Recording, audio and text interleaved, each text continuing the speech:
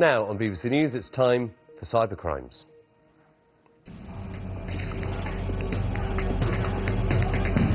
Could computer code destroy our way of life?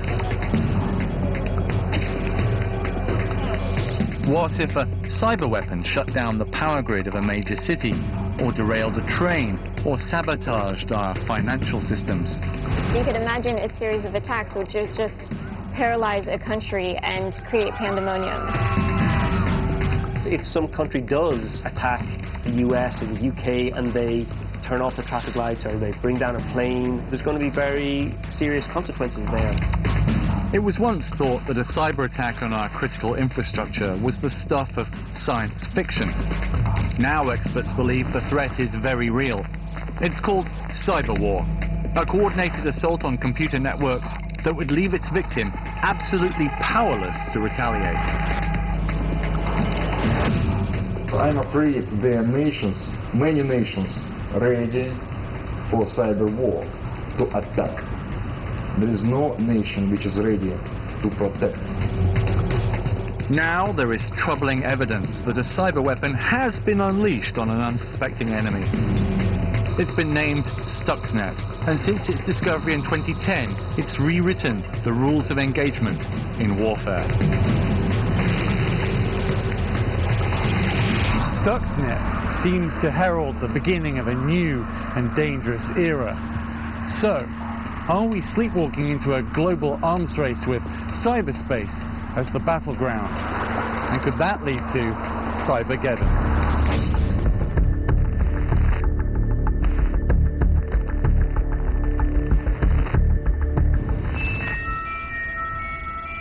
The story of a computer worm called Stuxnet is one of the most disturbing cyber attacks I've ever encountered. Not least because so much about it still remains a mystery. So let's start. We still don't know who wrote Stuxnet. We don't know for certain the target, and we don't have any concrete evidence that it worked. But we do have evidence that it existed. In fact, here it is, 0.5 megabyte of weaponized code, the most sophisticated and cleverest virus in the history of mankind. This is how it was discovered. On June 17, 2010, Sergey Ulasin, head of a Belarusian IT security firm, receives an email from an Iranian client in Tehran complaining of an unusual problem. The client's PCs keep freezing and rebooting. Ulasin is intrigued. Even computers with recently installed Windows software are suffering the same problems. Over the next month, he discovers the cause, an ingenious piece of malicious software, or malware. On July the 12th, 2010, he posts his findings on his website and a popular security forum.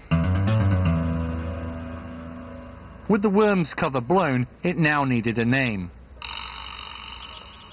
Stuxnet, an anagram of part of its exotic code, was quickly adopted. A movie star name for a very tough adversary. The race was now on to unravel its code and to find out how and why it was created. Not far from the fevered imaginations of Hollywood is virus hunter Liam O'Murchu, the man security firm Symantec tasked with the toughest job in cyberspace. A normal threat that we look at, you could analyze it in 30 minutes, no problem. A complex threat maybe might take a day. We spent 6 months on Stuxnet, and we had somebody working on it every hour of every day. It's a huge, huge challenge.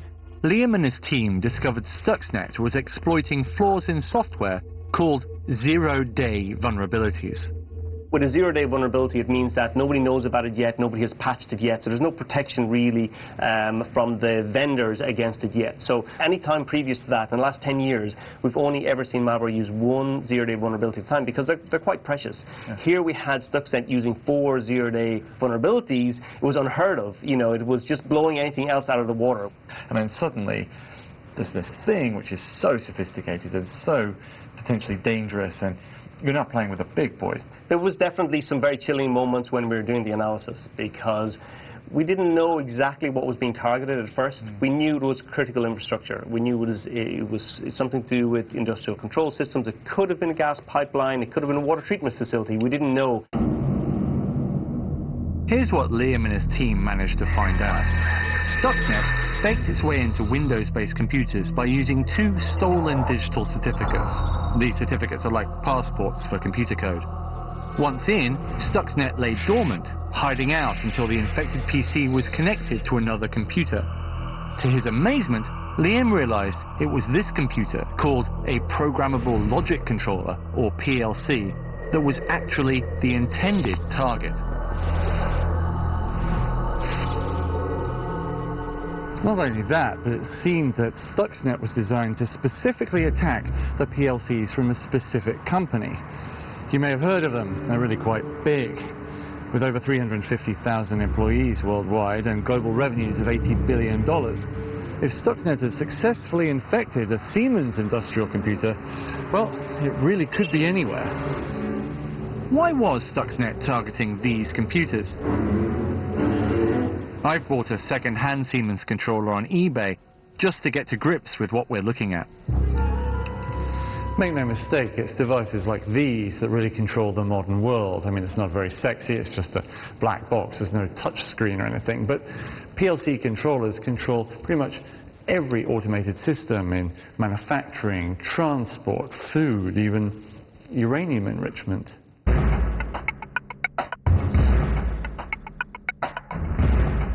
After months of cyber sleuthing, Liam's team finally worked out that Stuxnet was only after one industry: uranium enrichment, used to produce nuclear fuel and bombs. The next question was where? A big clue was the discovery that 60% of the infected PCs came from Iran. And that made a lot of sense, because Mahmoud Ahmadinejad, president from 2005 to 2013, was seen by the West as a dangerous agitator, hell-bent on trying to make a nuclear bomb at all costs. One of the possibilities for a target for the Stuxnet attack was the nuclear reactor here at Bashir, but perhaps more likely was the project here at Natanz, on the edge of the desert. Now, Natanz is a very strange place, as you can see from this satellite image. It's a very high security building. There are fences around it, and even the main highway that goes past it has these raised banks to prevent anybody from driving past and looking in. In fact, underneath 25 feet of cement and concrete is the uranium enrichment plant itself. Now, although this is a secret project in a secret installation in the middle of the desert, we know about it because President Ahmadinejad of Iran visited and brought a photographer. Here he is, proudly showing off the nuclear centrifuges. Each one of these centrifuges is controlled by a PLC. Now, is there a smoking gun for Stuxnet? Well, maybe yes, because on the Iranian president's website he released this photograph of him looking at the control panel to the centrifuges. And what does it show? Many of them aren't working. Could that be the result of Stuxnet? Many analysts are convinced that the grey boxes on these monitors represent serious technical issues at Natanz. And without naming Stuxnet or Natanz directly, Ahmadinejad himself finally admitted in November 2010 that a cyber attack had caused issues with their centrifuges.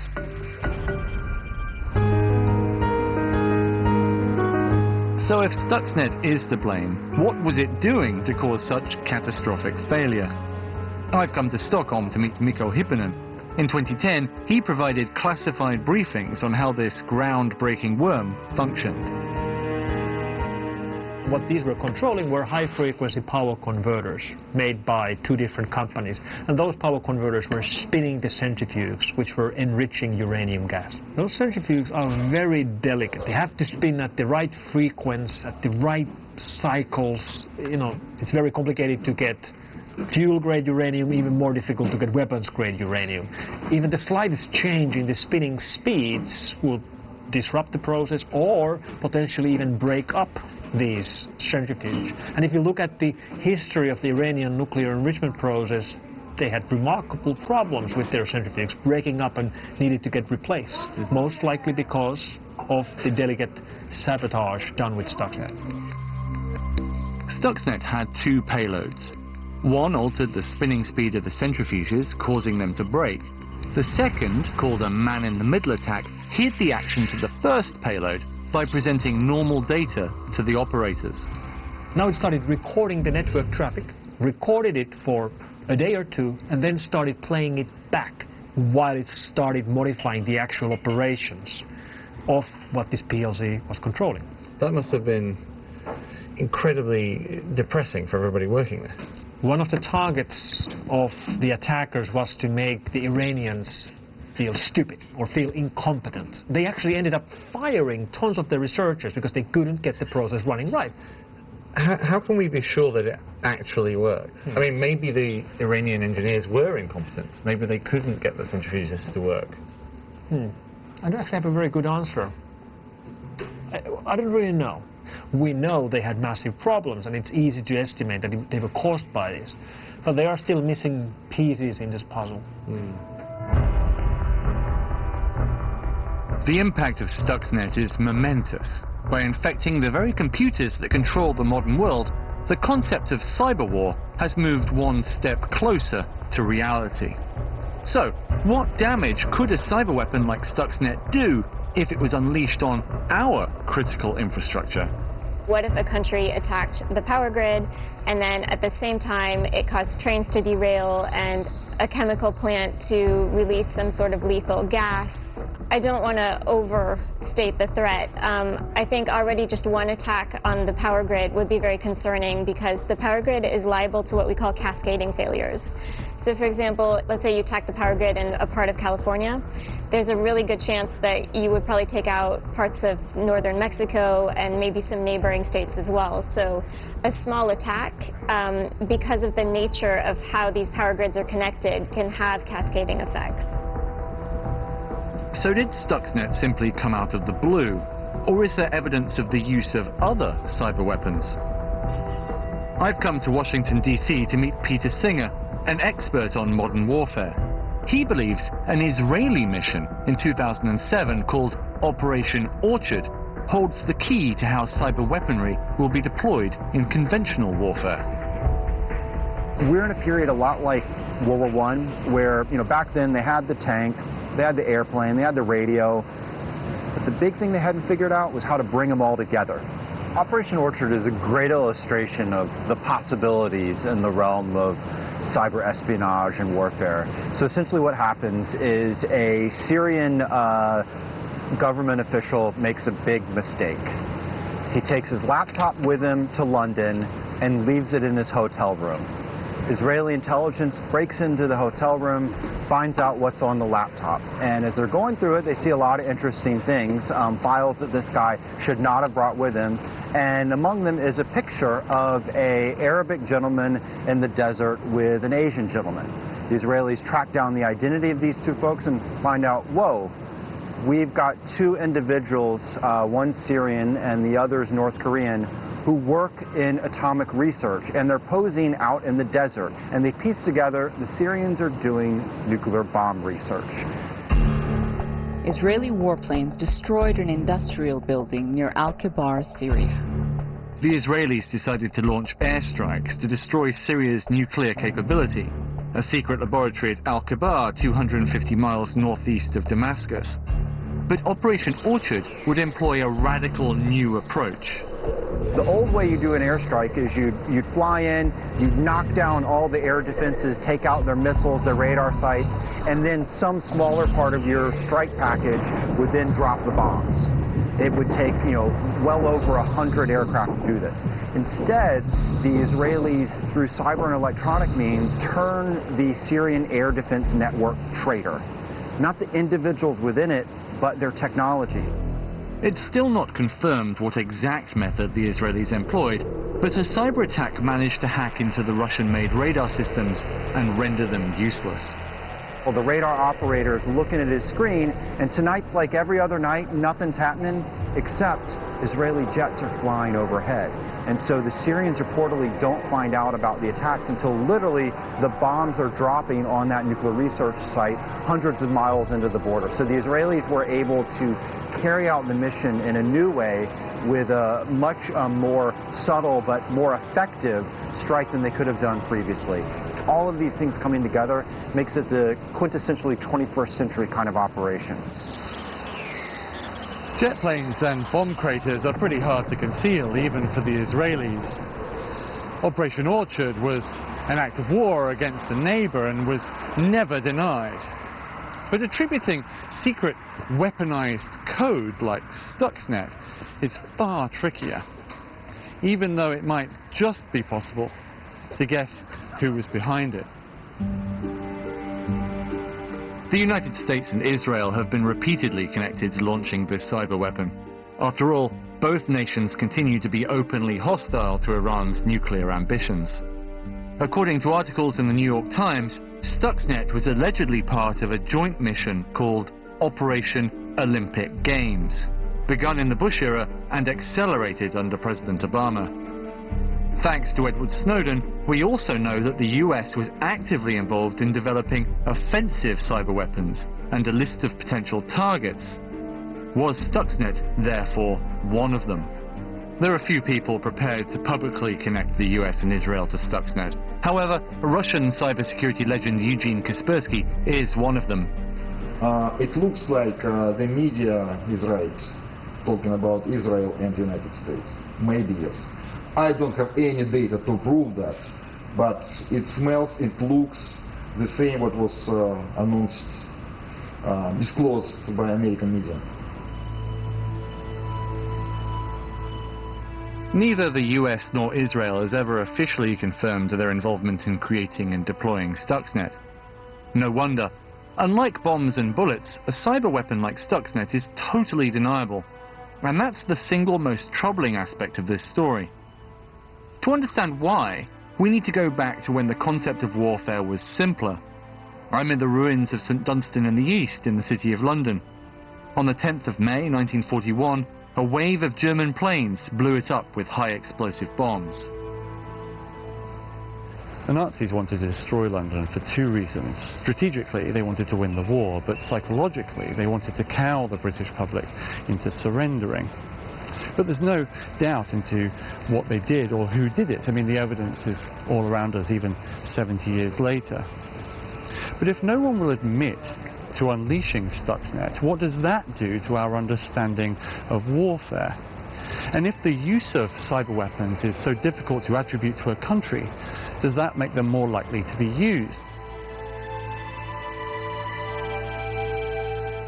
With Stuxnet setting a dangerous precedent, most experts believe we're at a point in history where these issues need to be urgently addressed. I'm afraid that Stuxnet, cyber weapons, it's a worst innovation of the century because they are opening the Pandora box. I think there's a big enforcement problem. When you're talking about chemical facilities, well, you know, you can send inspectors in, you can fly planes over, you can see what's being built, you can see what's happening. So that's what's so tricky about cyber weapons, is how do you enforce that? We have seen more than 100 nations create some kind of cyber military capability, some kind of cyber command. In the Middle East, for example, Iran didn't just go, well, we've been hit, that's that. They ramped up their cybersecurity and cyber warfare programs, both within their military, within the Revolutionary Guard, even creating a bunch of new university programs. 6 months after Stuxnet was found, I did a little test. I went online to find Stuxnet on my own. 5 minutes of Googling, and I had Stuxnet. So that's one of the things we were really worried about. There would be copycats, maybe extremists, would take the actual copy of Stuxnet and modify it. Not everyone is convinced. In 2013, academic Thomas Ridd published the book Cyber War Will Not Take Place. As suggested by the title, his aim is to approach a sensational subject rationally, and for us all to keep calm and carry on. All of the militaries around the world, all of the politicians around the world have been talking about cyber war being the next big threat. Are they wrong? I think they are wrong. It's now 2014. We've had this announcement that cyber war is coming for more than 20 years now. So I think it's time to actually look at the facts and look at the record. We've never seen a major attack that actually destroyed a physical system. So a lot of people are wedded to the idea. One reason why they're wedded to the idea is because you can actually make money with it. You can strengthen your own influence of an individual or an organization. Because then you can save budgets if you slap cyber across it. It's a politically clever move to do that. The more senior the people are who talk about cyber war, the more highly pitched the rhetoric is. And the more senior the people are who talk about cyber security, cyber operations, cyber weapons, the less they understand of the technical details. We shouldn't be worried about terrorist groups, for example, or gangs of amateurs somewhere destroying our critical national infrastructure via the medium of the internet. Cyber 9/11, I think, is an unlikely scenario. That is also because blowing up a bomb is such a powerful message. Seeing people with their limbs torn off, blood, panic everywhere is just a powerful emotional message that is practically impossible to replicate. Any cyber attack, any highly sophisticated attack that tries to damage something, will look like an accident at first glance. And then somebody has to come in and say, wait, this is actually not an accident. I did this to you. It's hard to do. The most devious thing about Stuxnet is that the damage it inflicted was actually meant to look like an accident, humiliating the nuclear scientists and frustrating their belligerent president. So, how did this worm get inside the building in the first place? Like other critical infrastructure, the greatest protection the Tans had wasn't the 25 feet of concrete above the facility. It was what is called an air gap, the physical separation of its internal computers from the outside world. Investigative reporter Brian Krebs was the first to break the news of Stuxnet in 2010. Yeah, well, I should stress it is just a theory. I think the most likely explanation is somebody carried it in. Most of these networks are fairly well segmented. They tend to take that issue very seriously. But that doesn't mean that they've thought of everything. And all they needed was one USB port somewhere. And if anywhere you have ridiculous numbers of computers, you're going to have a lot of USB ports. My sense is that's probably how it got in. And somebody on the inside had physical access, just slipped it in and pulled it out. And that would have been enough. A humble USB thumb drive might be responsible for crossing the air gap and triggering the first cyber weapon in history. That's extremely worrying, because in 2011, the US Department of Homeland Security conducted an experiment. USB drives were dropped in government parking lots across the states. Incredibly, up to 90% of the drives that were picked up were then inserted into government computers. If cyber war should ever happen, it might be blamed on human curiosity and, I hate to say it, a fair dose of stupidity. We're seeing shifts in the where of war. We're seeing shifts in the who of war. The one shift we're not seeing is in the why of war. War, whether it's with drones, cyber weapons, or guns and knives, is still driven by some kind of human failing, some kind of human mistake, human greed, human aggression, human miscalculation. That's the part that's not changing. As in London, here in Berlin, there are a few moving reminders of past conflicts. A cyber war, should it happen, would leave far less evidence behind. Just like Stuxnet, the perpetrator might never own up to their crimes. Future generations would have little to learn from our mistakes. During the Cold War, Checkpoint Charlie was the epicenter of a massive squaring up of military hardware between the Soviets and the West. Thousands of soldiers, tanks and nuclear missiles were stationed across each other in a divided Germany. For decades, it seemed that the world was on the brink of complete annihilation.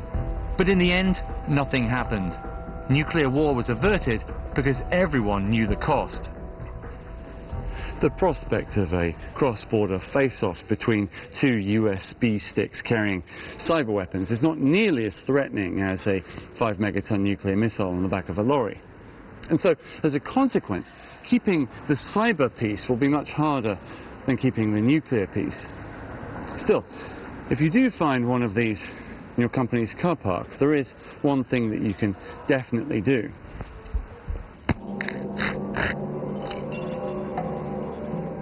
Next time, I'm going to tell the story of how Edward Snowden managed to steal a trove of top-secret documents from the most powerful intelligence-gathering agency in the world. If you'd like to understand more about how cybercrime affects each and every one of us, the Open University has created a series of easy-to-understand visual explanations of our digital world. To find them, go to bbc.com/cybercrimes and follow the links to the Open University.